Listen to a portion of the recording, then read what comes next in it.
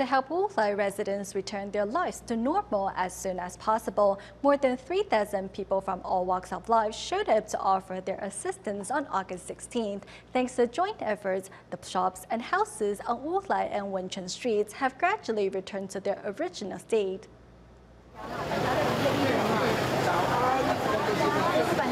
On the third day of Tzu Chi's cleanup operation in Wulai district, more than 3,000 volunteers arrived to help. The volunteers washed the residents' clothes as well as cleaning items from their kitchen cabinet.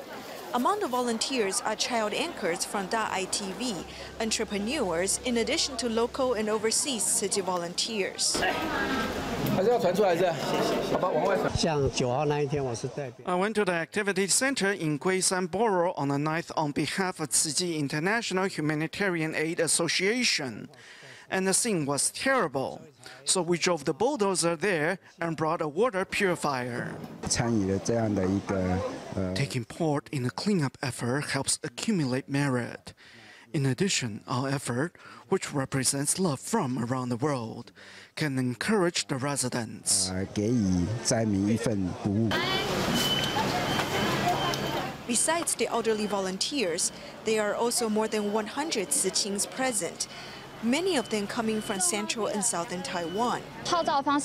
We recruit volunteers using internet sites such as Facebook. Many people hear the masters say that although many Tzu Chi volunteers are cleaning up in the affected areas, why haven't any young people joined them? So many Tzu Chis thought they should come.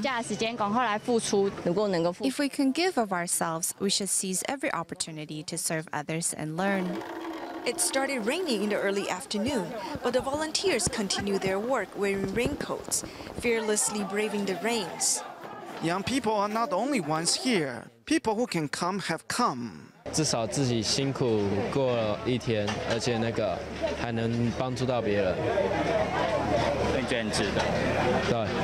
Helping their fellow countrymen in the wake of Typhoon Saudalor, these volunteers have shown an outpouring of love and support in these times of need.